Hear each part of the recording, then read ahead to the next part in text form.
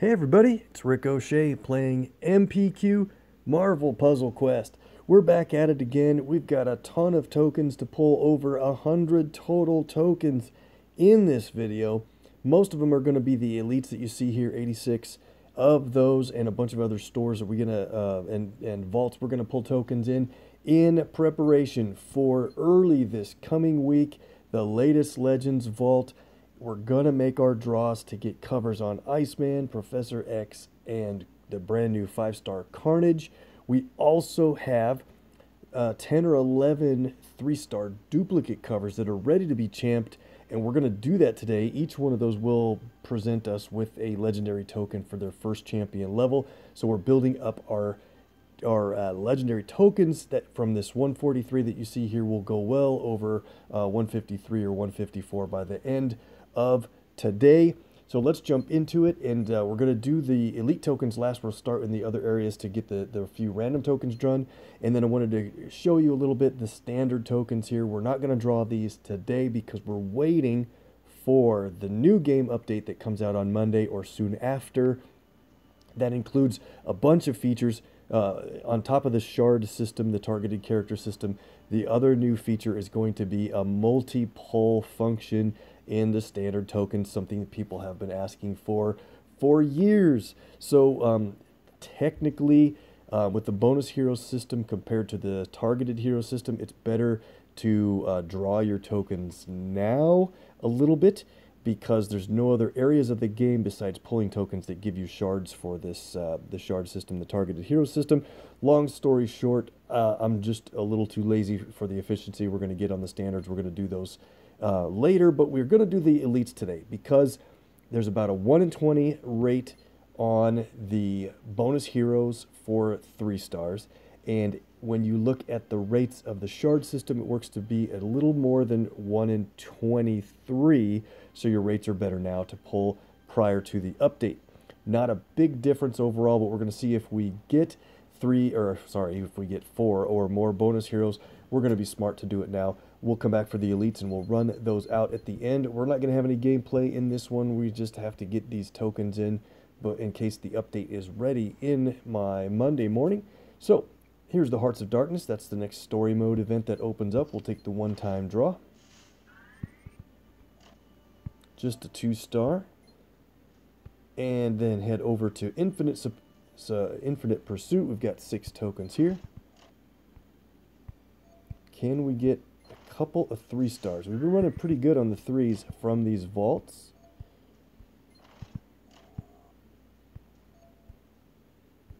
Last couple of videos, maybe not so much today. We'll save our luck for the elites, would be fine.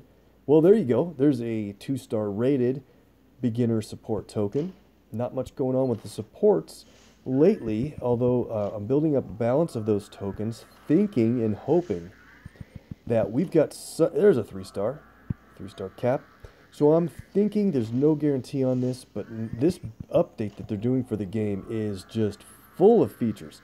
On top of the targeted hero system and the multi-token draw update, we're also getting a whole brand new token in the game. And it's also another token level design that people have asked for a while. But it's called Mighty Tokens, and it's going to fit in it's probably going to be rated lower than Heroics, but we'll see. It's between the elites and the heroic tokens. The Mighty token has chances of a 3-star and a 4-star. So as opposed to Heroics, you can't get any 2 stars. It's guaranteed 3-star or better. So maybe it's rated higher than the Heroics. We'll see how the implications of that new token work out, but those might be starting to show up as soon as the game updates or soon after, probably in rewards throughout the game in other areas where you normally earn tokens, and it might be in maybe 3-star champion rewards and their update and stuff like that. So very curious to see how those roll in and what the draw odds are. They have stated the odds on the forums of what's the rate between 3 and 4 stars on the Mighty token. So let me know in the comments below, since I don't remember off the top of my head right now. Oh, and what I was starting to say with the supports is now that we're getting all of these updates and maybe the developers are like, okay, we've got all this great stuff done. Now we got to get back to supports. Now we can work on maybe a shard system toward leveling up supports as opposed to drawing the same support in order to level it up with a higher rank. I think that'd be a great idea. I don't know if they're going to implement it that way, but they really should do something like that. I think supports do not need to die off or kind of just get dusted over. I think it'd be a great thing to work on next. All right, let's go to our heroics. We've got 5 here. I'm going to go ahead and draw them. I know I could earn shards from these, but it's not much. And if we get a 4-star bonus hero, that would be completely nuts on the odd chance that we get one. Probably not even a 3-star. All 2-star. So they got us there with the heroics. That's fine. We'll from now on, we will earn shards toward 3 and 4 stars from heroics. Here we go, guys. This is the elite tokens. This is an absolute ton, 86. We're going to burn through them pretty quickly. Make a guess to see how many bonus heroes we get along the way. We're going to get a bunch of 3 stars, but how many bonus heroes are we going to get? I think the number's 4, if that's about, you know, a little under the 1 in 20. Let's go. 3-star right away, and it is Loki. There's our first bonus hero on draw number 2. Our luck was a little low in other areas tonight with tokens, and here we go. I think the elites are going to do us well. Bonus number 1. I got it set on Beast. We're probably going to keep it on Beast for about another 10 levels or so, and he'll be my targeted hero. There's another 3-star for Cap. It's going to take a while to run through these tokens. Then we'll do our character leveling. And we're going to champion a bunch of our 3-star duplicates today. So hang on for the end with that. Going to earn a bunch of legendary tokens for champion level rewards and other tokens. And other rewards. We've got a bunch. 3-star. Thanos. We've got a bunch of extra saved covers on these duplicates. There's a Vision. And that's going to be a pretty good number of rewards coming through. Got 1 3-star bonus hero so far. If it turns out that we don't get 4 bonus heroes, we will have been better off to wait and draw for our shards that we would have earned. So we're getting to the point where we need another bonus hero to keep us in the realm of expectations. Probably more of an odds guy and a statistics guy than you'd want to hear, but can't help it. Getting some good 3-stars. Got a Deadpool. There's another one. Gamora with a bonus. All right. That's number 2. And we have 51 more tokens. Now things starting to feel like we're going to get all 4 that we would have expected pretty much. Luke Cage. Sentry. Another Gamora. She's the lucky lady of the night, getting another bonus hero. Number 3, another Beast. So I'm not too worried about what color I get on targeted heroes for 3 stars. It'll be a little bit more of an issue with 4 stars, but I'm trying to see the positives of the targeted hero system compared to bonus heroes. I did definitely like bonus heroes in general, but not being able to pick the color of the cover that you get for your bonus was always a little bit of a drawback and made it so that you really couldn't put your favorite choice on some characters if they had a rough build. There's our 4th bonus, guys. We are guaranteed to meet our expectations now. So if we get another one, we did above average draw rate compared to what it would have been with shards. So if we get another bonus, we're in line to do that with more than 20 tokens remaining. So there's just been 20 plus pages of comments and suggestions and feedback. There is a Quicksilver on the forums about this targeted hero discussion, and I think most of it's really pretty good, really well thought out, and people talking about, got another Cap there, people talking about if I have a character, like say it's a 4-star and its build is 552, so it's a 12 covers out of 13. You wouldn't really want to put a bonus hero on that character because it could be another saved cover. Since it's not the color that you only have 2 in, it could be one of the others. There's our 5th bonus hero. We got ahead of the averages. We did good by pulling our tokens now as opposed to waiting for shards. Good deal, guys. Rocket and Groot. So in that 552 scenario, unless you're going to just champion that character and keep building the levels, that's great. But if you just need to get to 13 to make that character able to be champed, and that's all you need to worry about, you couldn't risk putting a bonus hero on that character.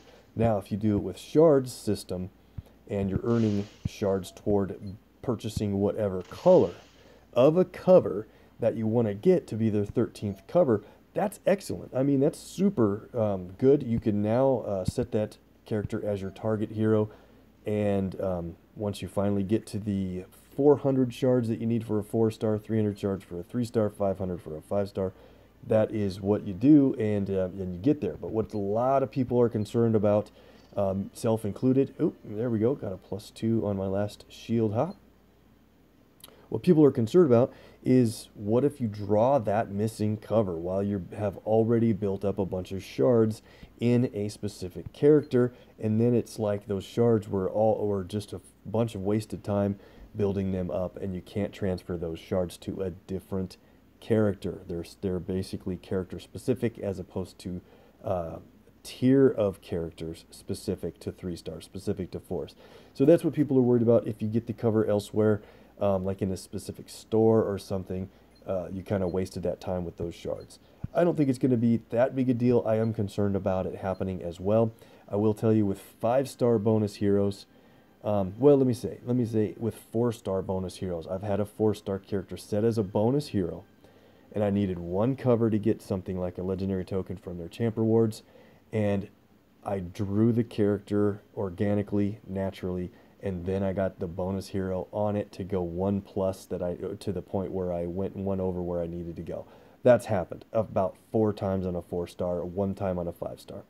So whatever, it can happen, but I'm hoping it's not a big deal. Really looking forward to how the targeted system works out, and definitely looking forward to where we'll get shards from other areas of the game as opposed to just opening cover packs. All right, all that's enough. We'll talk a lot more about that in this next couple of days when the system is live in the game.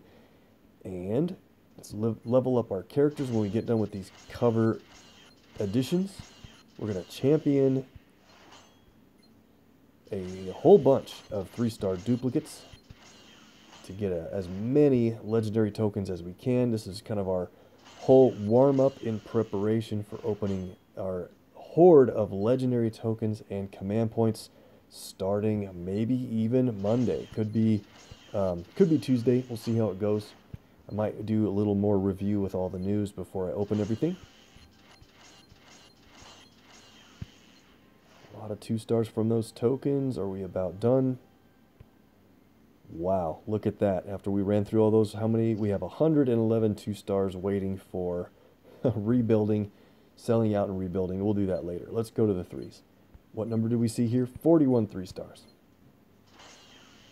A lot of good rewards coming from this. Vision's one of our duplicates. 6 saved covers. That'll be great. Good, with Beast here being my bonus hero and probably targeted hero. We'll see how far he gets today. He's up into the 250s. I don't know how long I'll leave him there. As my... all right, 10 command points from Hawkeye. Thank you very much, sir. And it takes 300 shards to build it for a 3-star. So that's going to mean, you know, you get 13 shards from each elite token you pull. So think of it that way. You also get 13 shards from each mighty token you pull, and you get 13 3-star shards for a, let's see, and you get 10 3-star shards from a heroic token. So you have to really think about how long you want to leave a certain character set as your bonus. Need that red on Cap before we can champ him. That'll take a little bit. But see, we could target him as a bonus hero, but I just don't know how long we're going to... which characters do we set it on and for how long? And do I really want to micromanage the shards or just kind of let it ride on one character for a long time? What do you guys think? Have you read everything? Have you read the 20+ pages of comments on the forums? Let me know in the comments. I'm really curious to have a good discussion on what we need to expect. Totally awesome Hulk 4-star cover from a 3-star Hulk. That's great. Save up a couple more of these covers for our dupes. Bunch of saved Cap. Need to get that red.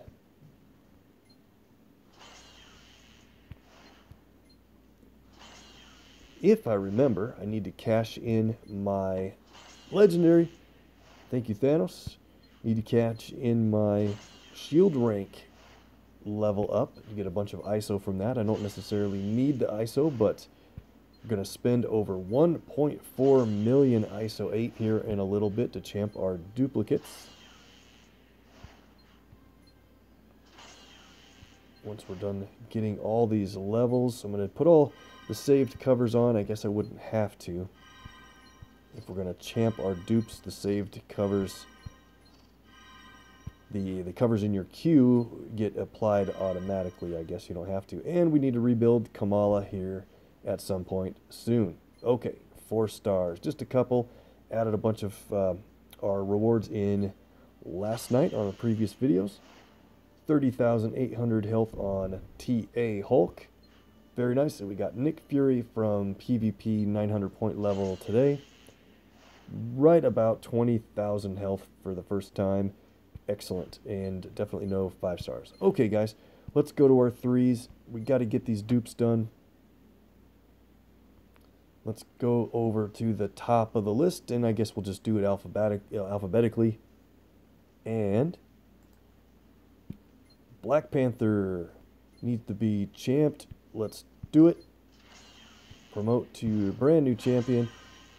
Level 183. All of the covers are instantly applied that you had saved. You can click on the screen and each one of the champ levels will flow by more quickly. Oh, it was a Mr. Fantastic. I didn't mean to blow past that. But or you can just leave the screen and everything is automatically applied as quickly as possible. His build at 535, I think we'll leave it there. Very good. Now let's go down to the next one in line is Bullseye. 12 saved covers. Promote to a champion. He gets to 178, so he needs to get to that 183 level for a 4-star. Whoops. What did I click on? I must have clicked on the info question mark there. Cool. All right. Number 3 of the duplicates is Dr. Doom. 22 saved covers. Looks good.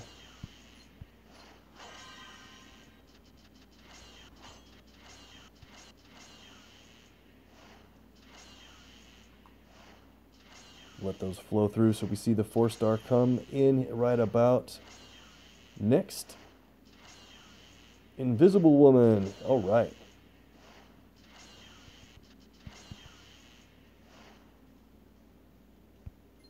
Didn't check his build yet. Yeah, we'll probably bring... Yeah, I don't know. Maybe that's fine.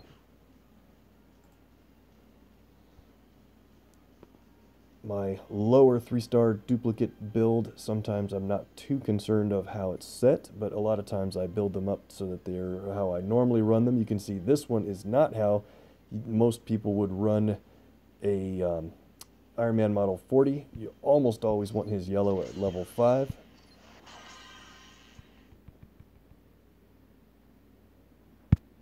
How funny. I keep clicking on that other item.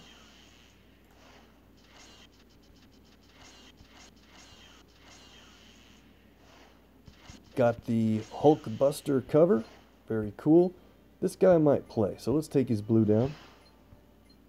Keep his red up to the top. Oops, sorry. Let's go champ our next one in the line. Doc Ock. I'll speed this up a little bit, guys. Get that legendary. And he also gets a 4-star. Oops, I went past it. He gets a 4-star Carnage.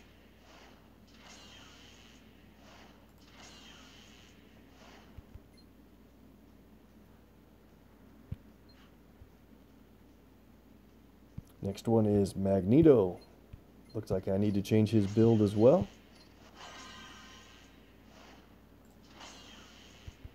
Oops. Went past it. 171 is his level. Let's take his red. Let's see. I did that wrong. Take his blue up, yellow down. There we go. That way if I use him in something like a lightning round, I won't be surprised by a bad build. This takes forever, huh? Sorry, guys. Maybe it's interesting to see these rewards fly through on all these duplicate character champion system.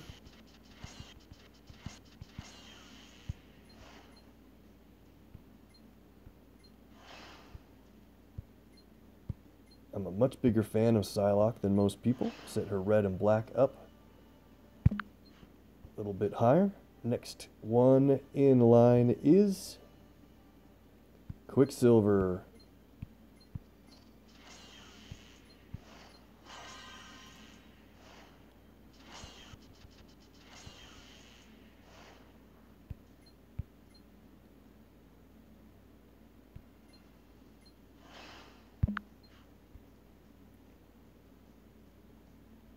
Next duplicate to champ is Sentry. Spending ISO like crazy. How does this feel? I'm glad I have extra. Let's see. What do we want to send him up? Probably his red down. Let's see. Yep, I think that's the way to go. For the way I use him anyway.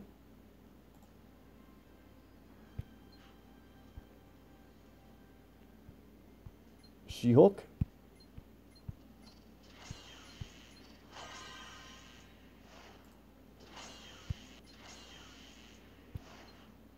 Didn't check her build. I'll have to do that. Let's go now to Squirrel Girl.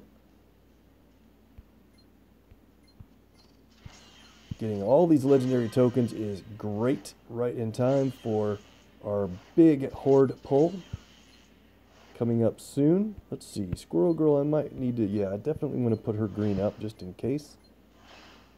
And her purple's at 5, very good. Next is, I wish it could be Cap. Are we done? 525 and 525. We're done with our duplicate championing. We're really pretty close on a couple other characters. Great. Very good. Let's look at the stack here and review the latest legends for the last time before we blow it out. Up to 155 latest legends, 5,156 total command points. At my last count, that was going to be over 356 total draws, more than that now, probably close to 360 by the time we get there in the morning. If all goes well, this could be the, we could be drawing our latest legends tomorrow.